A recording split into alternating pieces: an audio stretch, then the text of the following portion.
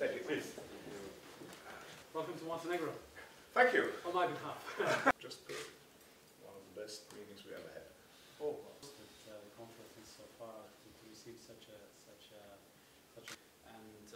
encourage us to continue investing into tourism, because 30 years ago there was more or less similar kind of event nearby.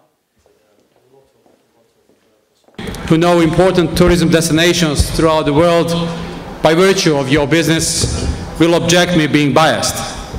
But I'm certain that we all agree that Montenegro is one of the rare destinations in the world that offers such diversity in a small area. Combination of this diversity makes Montenegro a society and country of harmony, a meeting point of different civilizations, at the crossroads of cultures and religions. This is a place of mutual understanding of our people, who are willing to protect the area that the nature enhanced with so many contrasts as something sacred, and to share it with others at the same time. I believe that during your stay in Montenegro you will have an opportunity to see, hear, touch and taste what we have to offer, and that you will feel the magic of this place of irresistible attraction. Tourism represents one of the key sectors in which Montenegro identifies its huge potential and numerous economic opportunities.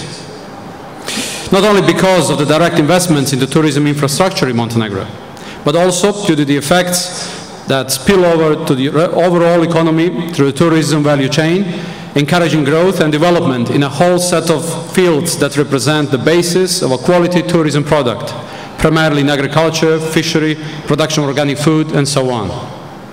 Besides, tourism has numerous dynamic effects. It affects the living strategy of the local population, the business climate for small and medium-sized companies, fundaments or infrastructure. Through tourism, we are also strengthening the economic position of youth, also women in Montenegro, by employing a significant number of managers and tourism workers from their own towns. We should not forget the local craftworks traditionally produced by women, which also represent an integral part of our tourism offer.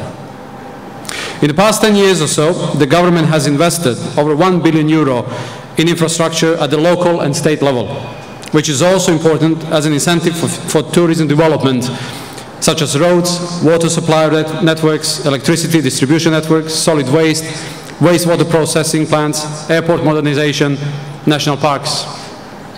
We have done it all with the aim to make our tourism supply side more competitive, aware of its importance for further growth and long-term sustainability of the Montenegrin economy.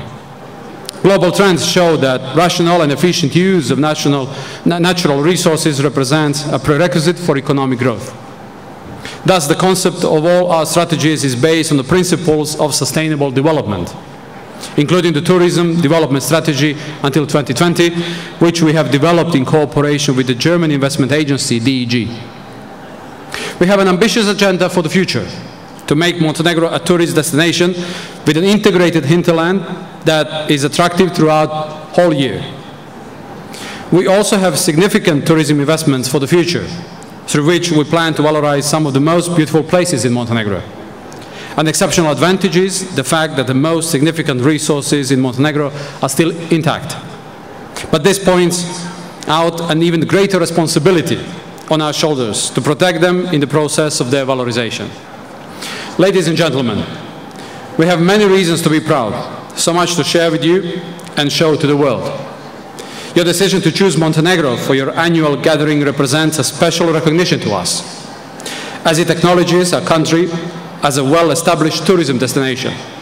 Besides, this conference represents another connection that adds to the quality of the traditionally good relations between Montenegro and Germany, which makes me very pleased.